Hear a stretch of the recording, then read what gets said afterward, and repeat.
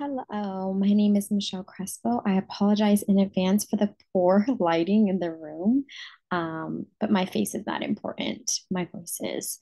So, I'm going to be discussing the models of communication that we learned throughout writing this assignment. Well, these two assignments embedded into one, pretty much, because I think that it was something that helped me realize some of the things I was already doing as a leader in education, but some of the things that I also could incorporate into um, my college career and my personal life. So let's get into it.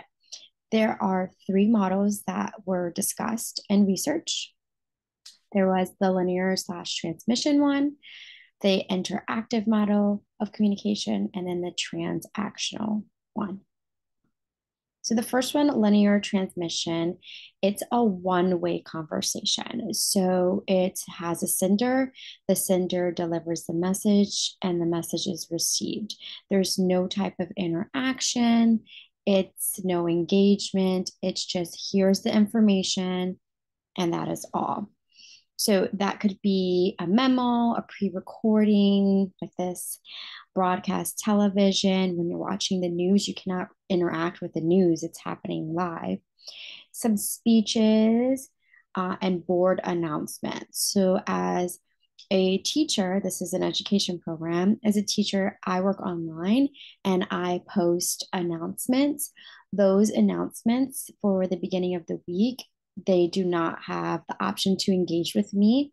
However, they do have the option to send me an email, but it's still considered linear communication because they cannot respond to the information I gave them. Now, the purpose of something like that, linear communication, is to get across just information, like broad information you want someone to know. A good example, one that I mentioned in my essay, was I work in education.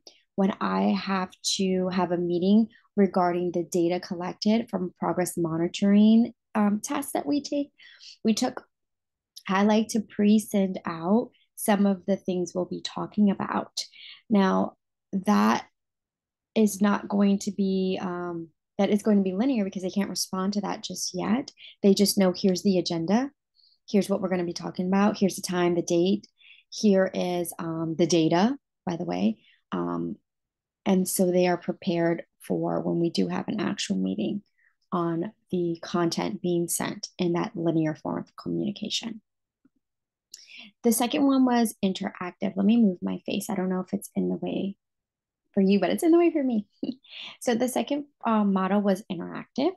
So obviously in the name, there's interactions. You get to have engagement. You get to ask questions. You get to clarify any information that you didn't understand. You get to build a relationship. So it's less about the content of what you're talking about. It's more about the delivery and how you're receiving that information because you're building a connection, you're building a relationship. So that's face to face conversations, video conferences, telephone calls, stuff like that, text messages, social media. You are able to share information, you as the sender, and then you are able to receive. There's engagement there. Some of the discussion posts that we do at school in this program, those are all interactive because you get to interact with your peers. Interactive communication is important because, as I stated, it builds relationships. So when you are a leader, you want to build positive relationships with whomever you are in charge of.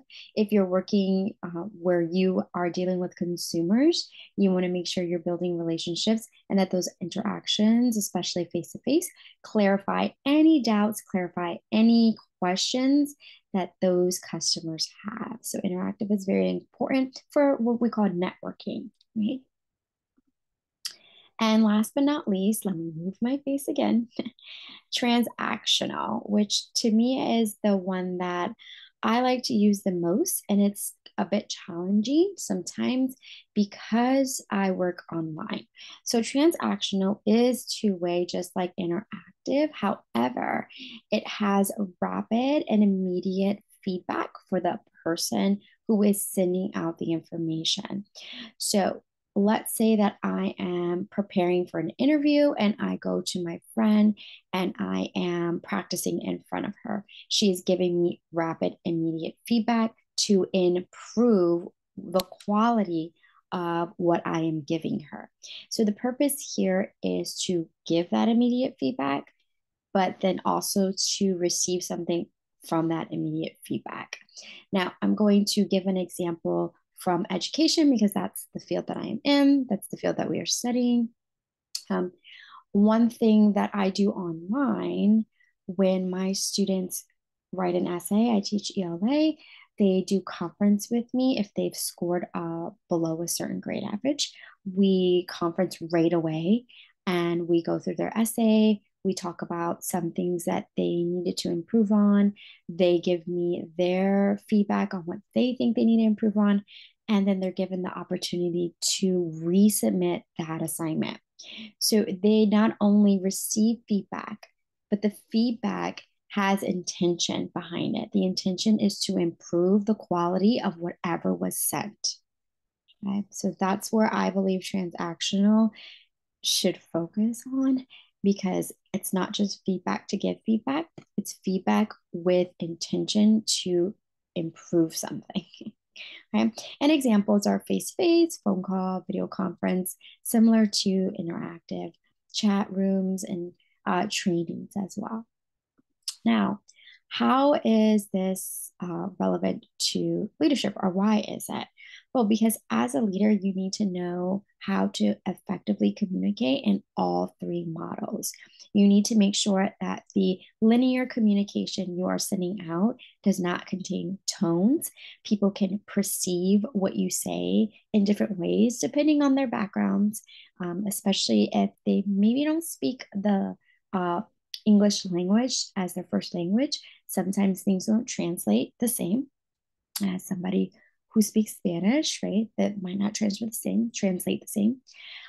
It also is important and interactive because you need to make sure that you are clarifying when you're interacting with your consumers or anyone you're working with, your colleagues, and especially transactional. If you are, let's say, a principal and you are giving an observation, you are giving constructive feedback with intention of improving that teacher's ability to teach, but also improving the quality of teaching your students receive.